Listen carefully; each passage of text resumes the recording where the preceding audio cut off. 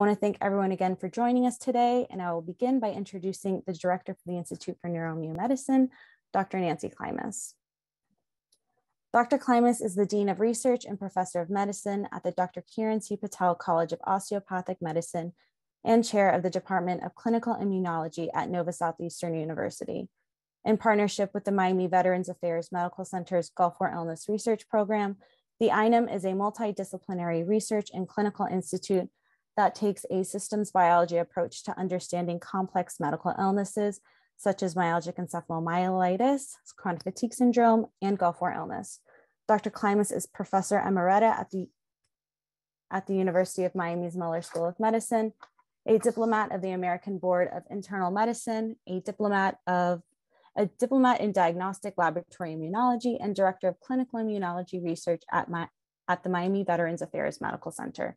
She has achieved national and international recognition for her research and clinical efforts in multi-system disorders, including ME/CFS and Gulf War illness. She is the past president of the International Association for CFS and ME, and a past member of the Health and Human Services CFS Advisory Committee. I will now hand it over to you, Dr. Klimas. Well, thank you, Sarah, and thanks everybody for attending this conference. You can hear me okay? Everything's good? Yeah, perfect. Great, super. So for those of you that are new to this conference has a tradition. And the reason why we do this is to thank the many Gulf War veterans who have served not once, but twice. First to serve their country, of course, when you're military service and in the Gulf War, but second to serve your fellow veterans all over again by participating in research that tries to get to the answer of this miserable illness and move us into therapies that could be effective. We can't do this without you, and your volunteerism, and to me, this is straight out patriotism, to do this all over again when you're not feeling well, and making this huge effort to participate in the work that the various researchers are doing to try to get to the answers and get solutions for you. So thank you. This is basically a thank you conference. But let me tell you, my job is to do a quick review of the work that we're doing at the Institute here, at the Institute for Neuro-Immune Medicine, which is a collaboration between Nova Southeastern University and the Miami VA research program. And I'm going to give you a quick update. I've done this presentation before, so some of the slides will be familiar, but mostly they'll tell you what we're up to. So anyway, here at the Institute for Neuro-Immune Medicine, we're a big group. I don't think you might realize, but we are actually, we started 10 years ago, though frankly, we've been doing Gulf War work a lot longer. So we gathered a group of Gulf War illness investigators from many different universities, and we home-based from Nova Southeastern University. And we have, I think, 17 faculty and 50 or so people all together working on this, which is very exciting. So it's a great big group. I think we are the largest group in the country. And that didn't work. Devil. I'm sorry, give me just a moment. I am having technical difficulties. Is this working now? Yes, finally. All right, and this is a long list of people that you don't have to read, but you can see the point of this is that we have systems biology, we have laboratory science, we have animal modeling, we have clinical trials, and we have clinical care, all enveloped in this one great big research group that is really cool because we can take things from clinical observation back to the basic scientists to explore what the mechanisms are, have them work out the mechanisms, have the computational scientists work out models that give us new therapeutic directions, then test that in animal models and bring it all the way forward into the clinic again so that we actually are doing the trials. It's a one-stop shopping kind of place, and it's exciting. In this session, I'm like to open things. I'm going to talk about a little bit what we're doing and why we're doing it. Obviously, this is an audience that doesn't need to know what is Gulf War illness, but it is a miserable illness. And we've spent a great deal of time, all of us in the world, not just our group, trying to get at the causes. And at this point in time, because it's been 31 years, it's more about what's causing it to persist than necessarily being able to focus down on what caused it to start. Though honestly, there's quite a bit of work that that points right at the military toxic exposures at the time of the Gulf War, the very mixed bag of many toxins, but including organophosphates and the oil well fires and pesticides and so on. There was it was like a perfect storm of toxic exposures during the inciting events that started the process. Then we'll talk about what we're doing and the diagnosis. This mainly because you're, again, people that have helped us with our research. You understand that when we're trying to understand Gulf War illness, we have to define it in some way so that we are treating the people or studying the people that have the illness. Sometimes that makes the case definition a little tight. Sometimes people are upset because they can't get in the study because they have something like, say, uncontrolled diabetes or something else going on that would make it very difficult to sort out what's what. But I think that you can appreciate that in science, you got to sort of draw the smaller circle to understand the bigger circle. So that's what pretty much we have to do. But it's an illness that is across multiple systems with many, many different symptoms. And as I say, it can be very disabling. What do we know about the cause? Well, we know a lot about the cause, that the neurotoxins seem to play a key role, particularly the pesticides, organophosphates. In the animal models of the disease, they've really focused in on using organophosphates and sarin as the inciting agent, but it's a little more complicated than that, even in the animal models. And that there's been a lot of work on risk, on genetics of risk, and these seem to circle around detoxification patterns. It makes sense if 1 person in 3 remained ill after their exposures to these toxins in the Gulf War, that perhaps there's a genetic factor that makes about 1/3 of the population more vulnerable. And that would seem to be the case, that the ability to detoxify some of these toxins is slow in some people normally, but if you put them in a really intense exposure, they're more likely to get over that threshold into the point of illness and chronic illness. And then, as I said, we're really focused down more on illness persistence at this point. Is there some way that we can change the course of this illness that has persisted for 30 years? Our research would say, yes, you can. So that's exciting. And we're not the only people working. If you pull up clinicaltrials.gov and just put in the keyword Gulf War illness, you will find that there's 61 trials listed, 61, 15 currently recruiting. So there's a lot of work going on in Gulf War illness. And it's been well funded in large part because of the advocacy of the veterans with this illness to go back to Congress again and again and again and said, I'm still sick. Please pump money into this field until there's an answer. And honestly, none of this work could be happening if the advocates hadn't worked so diligently to make sure that this did not become the forgotten illness. This is just a screenshot of a clinicaltrials.gov webpage. I just wanted to show you how easy this is. You can go to that webpage, key in Gulf War, click a button that says actively recruiting, and then you'll come up with the names of the trials that are currently going on. And it's a law that says if you accept federal funding, you have to be on trials.gov. So this is a pretty solid, comprehensive list. So be aware. So what is the focus of the work? Well, a lot of the work is on the inflammation involved. Now, no surprise to you with Gulf War illness that there's inflammation involved with Gulf War illness. You feel like it, right? Your body feels like it's inflamed. And so does your brain. And when you look at the studies, you're dead on. If I listen well with my doctor ears and I say my patient says they have a lot of inflammation, you shouldn't be surprised that when we pull out our fancy tools that we find that inflammation. But it is actually pretty cool that you can look at the brain. This is some work that was done by Jim Baranuk and Dr. Al Schell that showed using imaging scans that focus on straight up inflammatory markers in the brain, that there is indeed demonstrable, measurable, abnormal inflammation in the brain. So that's important. It gives us a focus. And of course, our group is very engaged in this. In fact, Dr. Nathanson in our group is working with Dr. Baranuk in these studies and is doing a lot of the genetic transcription and immune regulation work that was trying to explain the underpinnings of this inflammation, what cells are doing what and what regulates them, so that there might be a hope to turn something off that's been turned on and try to quiet down the brain. We also have studies going on that follow the work of Dr. Abudanya and Dr. Sullivan that look at autoantibodies in the brain. And we've taken that bench work all the way to clinical trial. And we have a study now for people that have brain autoantibodies.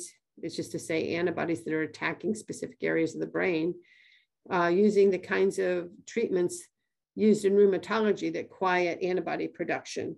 So we have a very exciting study there that I'll talk about in a little bit, that's again focused on brain inflammation as a target for intervention.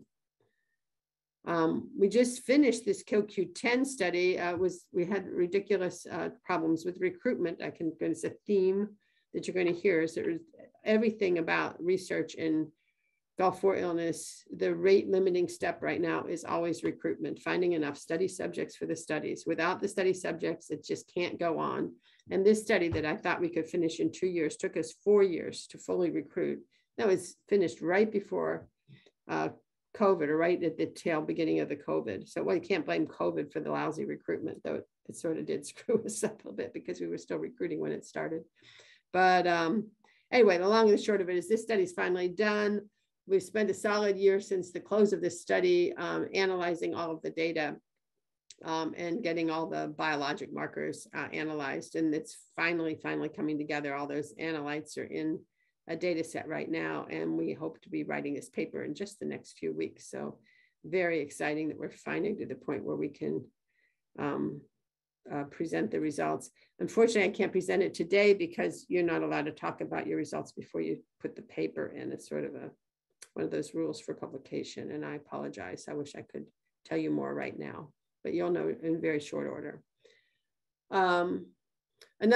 This CoQ10 paper is coming off the heels of a lot of oxidative stress work. Oxidative stress is when your body, in trying to make energy, should be able to clean up the byproducts of energy production, which are called free radicals. But when they fail to, these free radicals build up in the cells and actually really muck up the ability of cells to function correctly, and can even destroy the cell, and can be the source of inflammation if the cell actually dies. So dead cells, particularly in the brain, drive neuroinflammation.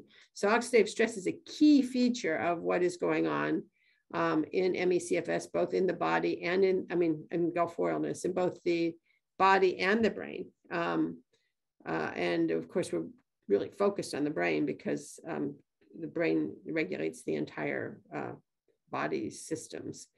So, but treating oxidative stress becomes a really key feature, and using antioxidants that cross the blood-brain barrier is very important. As it happens, CoQ10 doesn't cross the blood-brain barrier that well. It's better for the body than it is for the brain.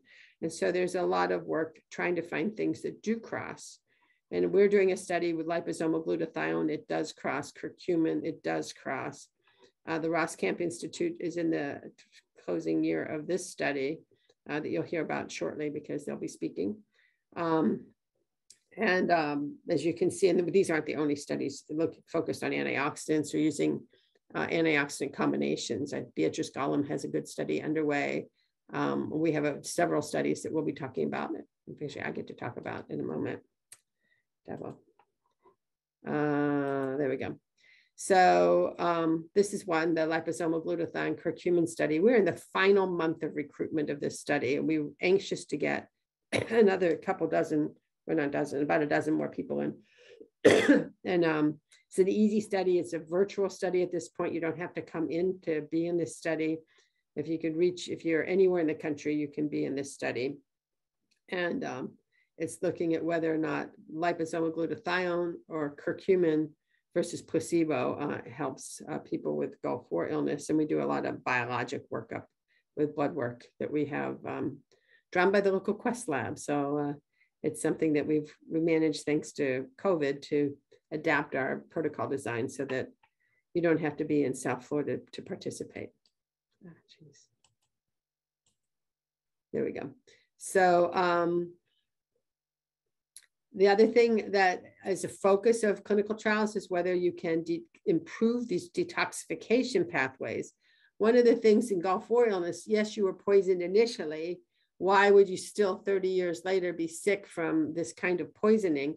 Well, the fact is that there's a lot of poisons in your day-to-day existence. And if you're a poor detoxifier, if there's ways to improve your ability to detoxify the pesticides that are being sprayed in your office and your homes, the mycotoxins that are in your foods and in the mold in your environment and so on, all these things are things that can further trigger or continuously trigger the kind of neuroinflammation in Gulf War illness. And so some of these studies are looking at ways to improve detoxification. And Dr. Grant recently completed this study, and this is a paper that he's now published looking at whether or not you can look at the number of exposures people, if there's a biomarker, a way of sort of having a yardstick in the body to look at how many times your body's been dinged by toxins. And he has a way of looking at the DNA itself and the DNA repair mechanisms as a measure of detoxification. And he was able to show actually that this evidence that there is a chronic insult because the body's work to try to repair DNA in Gulf War illness is upregulated in a chronic way. Every single day, there's more DNA repair than would be normal, was shown in his study. It's an exciting study, and it shows, which is kind of cool, that your body's trying to repair itself, which is wonderful. It's better than sitting down and saying, you know, I'm done. Your body is working hard to try to get better. That's very good news. There's a lot of work on hormones and hormone regulation. Again, and the brain is involved in an illness, and the neuroinflammation, oxidative stress in the brain is involved, then the regulation of normal hormones is going to be affected because that's a brain function. The hypothalamus and the pituitary gland are up there working hard to try to keep everything in a normal balance, and it gets off kilter. And so basically all of the hormones in the body can be a little knocked off. The thyroid hormone, the adrenal gland, the testosterone levels or estrogen levels, and so on. In our studies where we try to understand the interaction of all these different systems together in a computational model, in a computerized model of what's going on, this neuroendocrine balance is a critical feature of why people stay ill. And in the study that we have going on that we've nicknamed the reboot study, where we're trying to reboot all these pathways back to normal,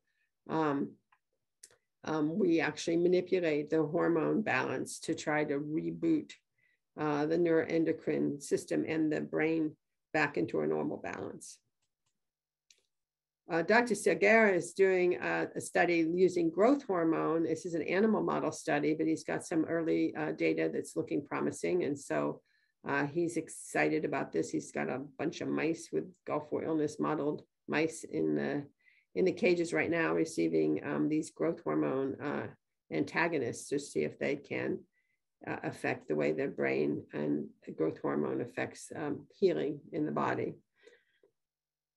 We do a lot of work looking at men and women and whether or not there are differences between men and women. Surprise, yes, there are. Bigger surprise, yes, there are, even in the models of treatment. And so in the current reboot study, it's a male model of Gulf War illness. So it's a men's study. But we have another model for women that we're just submitting actually this week again for funding to try to move the female model into clinical trials as soon as we can. And actually that's being submitted as a VA merit in the next few days. So that's exciting. And so we have this study going on. Now, this women's study that we've been doing, it's a really cool study. We did it with men. This is what gave us this amazing reboot model that we're testing. And then we redid the whole study again for women. The only thing we need now in the women's study is more female controls in their 50s and 60s that are willing to come in and have bloods drawn during a bicycle ride, so that we can get better normative data for the female model. We have pretty much what we need in the men's model. It's done, and we're already moved all the way through the mice and all the way into human trial, and we're on our second male human trial, but we have not yet been able to move the women's study forward to clinical trial, we still need a few more controls. So if you're in the South Florida area and you have some women friends that they don't have to have been deployed, they just have to be of the same age and veterans, it would be great if you might encourage them to volunteer for these studies and help us better understand the differences between healthy and sick in these illnesses. And as speaking of women, Lou Bob Nathanson has spent a lot of time trying to work out the female models of this illness at a genetic level, at which genes are being turned on and off and what's regulating them. And she's doing some great work. She's really stretched to find the study subjects. And if, again, any woman veteran goes to any of the B brain sites, you'll be hearing more about that. We would have better access to the samples that we need. Of course, we're recruiting men and women for B brain in South Florida. This is a biorepository that feeds the research all over the country, many, many investigators. And if we could just get more women to volunteer for that study, we would have a lot more answers for the women veterans that were there and are suffering. So I've alluded to this reboot study where we're trying to understand homeostasis. And I've told you that we've finished in the men's study all the work we need to understand the model and pushed it through the animal model. We cured a bunch of mice. Cured, did I use the word cure? Oh, yes, I did. I used the word cure. We cured the mice of their Gulf War illness, even though they were the equivalent of chronically ill, 10 years ill in this model of the mouse, using the drugs that we are now using in a clinical trial for Gulf War illness. We just finished our first little phase 1 study on this and trying to use the lowest possible doses of these two drugs together in the lowest amount. Now we've moved it into a second phase where we're using the medication for 3 months instead of 1 month. And it's a study where we basically reduce brain inflammation with one medicine for 3 months. And then we reboot the neuroendocrine pathways with a different medicine for 1 week.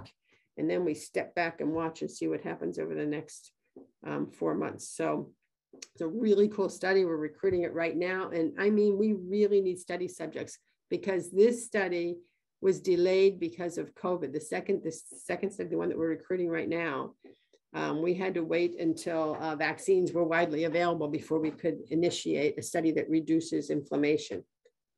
We were worrying, of course, that if we did that during COVID, that we might put people at greater risk for a more serious infection. And so we had to wait until people were vaccinated before we could restart this study. And now everyone's vaccinated. And now we're at a really good spot with COVID where the variants are not as severe. And we are very excited to be back in the saddle and getting these studies together. That delay cost us a lot. We are funded to do a phase 1 and a phase 2. That means we're funded to get this from this little study that proves the point and picks the right dose to the great big study that's a multi-center study across the whole country. And we're funded to do that right now, but we have to finish the entire lot, get it all done in the next 2 years. That means we have to fully recruit this phase 1 study in the next couple months at best. I mean, ideally in the next few weeks, so that we could have all that data, that 6 months of data, all analyzed by the fall and institute our phase 2 study before the end of the year. And that is our goal. It's a really ambitious goal. It's going to be really hard to get that phase 2 study done if this phase 1 isn't recruited almost immediately. We need 17 people. So think about that. We do have some, not tons of travel money, but we have some travel money to support that. And we are doing this study in South Florida. Like I say, this is our moonshot, go for the cure study, where we are very, very excited. The most exciting thing I've ever done in my entire career is this study. So I would really hope that you all hear me say, please volunteer for this study. We need study subjects. Another thing that we do, and this is really important for you to hear, I told you before that we have to narrow sometimes the case definition to be able to do good work, but we're really cognizant that it's not true that the military, the veterans often come out of service with more than one thing going on. Sometimes they have PTSD, sometimes they have TBI, sometimes they have Gulf War illness. Sometimes they have depression. They have all these different kinds of things going on. And you don't want to do a study that's so narrow that you can't generalize and help everybody or as many people as you can. And so we don't really want to overdo that. Instead, we just acknowledge it's complicated, really, really complicated. And thus you need supercomputing, hotshot, amazing scientists like Dr. Craddock and Dr. Broderick that have done these amazing computational modeling work in the field. And right now, Dr. Craddock has just completing and has another study underway that's really teasing out PTSD, TBI, depression, men, women, all the different subgroups, if you would, to try to get models of treatment that makes really good sense for the individual. And hopefully it's going to get to the point where you can model it down to a single individual, where you can put in all the complexities and as much knowledge as you have and let the supercomputer drive answers that seem very sci-fi, but oh my goodness, it's true. And it's really doing amazing things. And you can see that here's Dr. Craddock's different studies that he has underway. And he's got studies for TBI, he's got studies for PTSD. He's looking at men versus women, women with and without PTSD. Got a paper out today on women with PTSD that said that, wow, the PTSD is really enters into the complexity of the illness and actually changes the way we sort of analyze and model, that you cannot explain Gulf War illness on any kind of mood or anxiety or PTSD overlay, that Gulf War illness is an entity in and of its own right. So that's a really important observation. And we knew that it's going to matter to the men and women with Gulf War illness, that they're see the illness as not something that is psychiatric per se, if you would, but rather something that is even deeper rooted than that.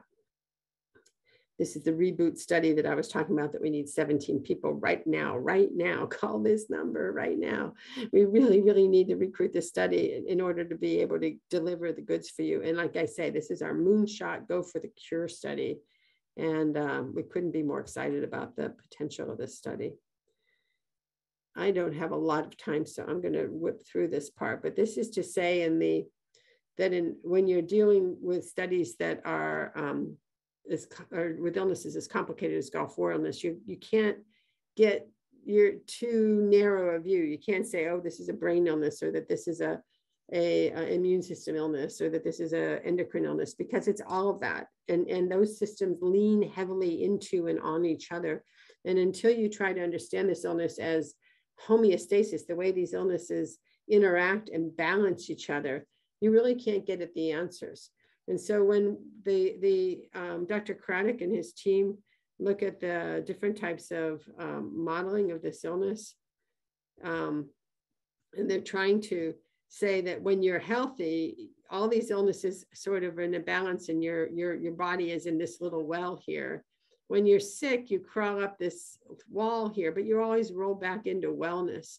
But something magical happened during a Gulf War illness, something magically bad, that rolled you up over this mountain and rolled you into this other well. So now you're in a different space, and now you're balanced there, and you crawl up the well, you almost get better, you crawl back down, boom, slam down, or you get sick with the flu, you get sicker, even sicker, but then you fall back into your old, but now sick chronic balance. So what this moonshot was using the supercomputer to find ways to crawl up the right mountain and fall back into the right hole of wellness. That's the best way I can describe it. And to do so, you had to push more than one button. You couldn't just make the endocrine system better or just the immune system better. You had to push multiple buttons in the right order to basically reboot the system back into its balance.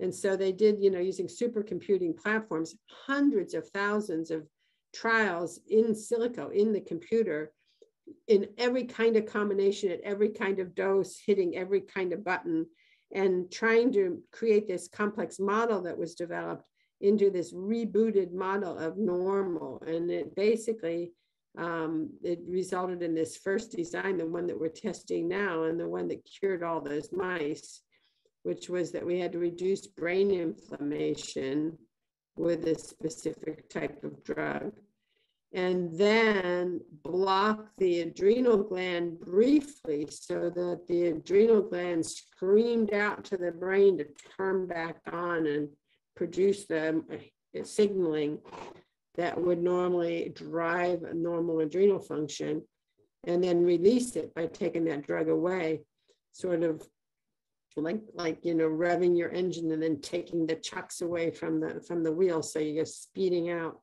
and then rebooting the normal adrenal axis. And that's what we believe we can do. In our first study, the lower dose, lower exposure study, we almost got there. We were close. We moved the needle in the predicted and right direction, and people did feel better, but we didn't quite cure them. So now we're doing this second study where we're hoping that we can take it all the way. So this was the deal. We put people on these bikes and measured everything. A whole lot of bloods were drawn in rapid succession so we could understand what relapse was being driven by. Gave all that data to the guys in the supercomputing. Okay, so the two quick things I wanted to say, I don't know why that cut off my slides when I was talking. Two important things. The Gulf War Illness Clinical Trials Consortia is an ongoing effort. It's a national consortia. It's got multiple sites, and we're just kicking off the studies. We had a very long COVID delay, and I think that you're going to hear this theme a lot. And perhaps as people that have been involved in our clinical trials, you just don't know what COVID did to research in this country, not to Gulf War Illness per se, but to all research. We all got put on a hard stop when COVID hit this country, the pandemic, because it was considered risky to even bring you into our sites it was your hospital-based sites to be evaluated. So now, finally, after vaccinations and after this pandemic has run much of its course, let's pray, we're back up and running and things are going again. And we're so anxious not to lose any ground and lose the momentum that we had. It was so important that the veterans who've been waiting with, impatiently, appropriately so, for answers, need to know that we're on this and that this is going forward. And so the Gulf War Illness Clinical Trials Consortia has one study up. It's that reboot study I was referring to. We need to recruit it. Please volunteer. We're going to be starting a second study that's entirely virtual. So it's got a national reach. People who are nowhere near our sites can participate in that study. It's going to be the Bacopa study. Then there's another study called the NAC study, the N-acetylcysteine study, which is all about that oxidative stress stuff I was talking about. That study is going to be also national, with a national reach, but with regional emphasis, because some of the sites will be doing imaging. So that's very exciting. So all this stuff is going on and you need to hear about it. And of course, the consortium is also supporting a number of other trials. And I don't have time to review it all with you, but I do want to make sure that you are aware of it.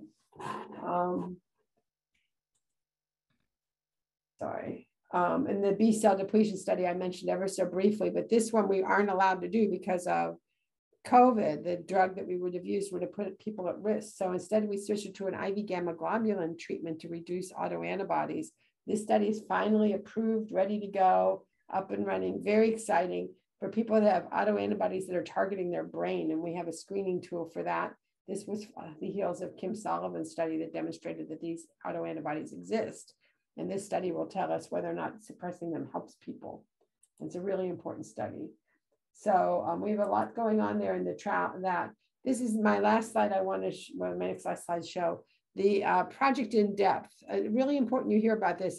This is an amazing study. It took us 3 years, 4 maybe, to get this whole thing working. But this is a VA NIH partnership where the VA is reaching out to Gulf War veterans to recruit them into this study. We're starting from the people that have done some of those surveys that have been going on for years now, particularly the surveys that were happening every 5 years after the Gulf War. So there are, I think, 20 or 30,000 veterans that have participated in that study. Then there's several other survey studies that are out there that we're also been recruiting from, and doing a lot of review virtually, and then bringing some people into VAs to dig a little deeper. if they're okay to go forward with this study. And this study has a very broad definition of Gulf wellness. We really want to understand it in its true form. It's not too narrowly defined in terms of case definition. But if you're really looking good and you're willing to go forward, 50 lucky veterans will go to the NIH, the hospital that's there on the NIH campus. It's just for research, and basically spend about 2 weeks in this facility having every known study ever designed, and some that are brand spanking new, to what's called a deep phenotyping, really getting into the deepest possible understanding of what's going on in those people. And then 25 healthy controls. And honestly, I think they're going to be the hardest to recruit. So, but I do think this is so exciting. And then again, they'll be using this kind of computational modeling that I described that our group does to, with even more information than we've ever been able to glean from what we thought were in-depth studies, to really fill in those models and get us to the point of having targeted therapies that are based on the best that science has to offer. And this is my final slide. This is just a slide that if you wanted to hit that link, I'll put it into the chat. In fact, I think I already did, but I'll do it again. This is a way to just sign up on an easy kind of platform with about a 30-minute questionnaire about who you are, how sick you are, and that you're willing to be contacted for future studies. So it's a way for us to be allowed to reach out to you and tell you about the studies we have, keep you in the know with newsletters and things that we put out to you so that you're well aware. This is, again, we use it not just for our studies, but for any investigator that wants to help have us help them find their studies, patients. We put out as much as we possibly can to the people that are volunteering through this site. And so this is super helpful to us to be able to find you. There's so many regulations that prevent us from being allowed to do that without your permission. So this is a way for you to give us permission. And that's about it. Thank you very much.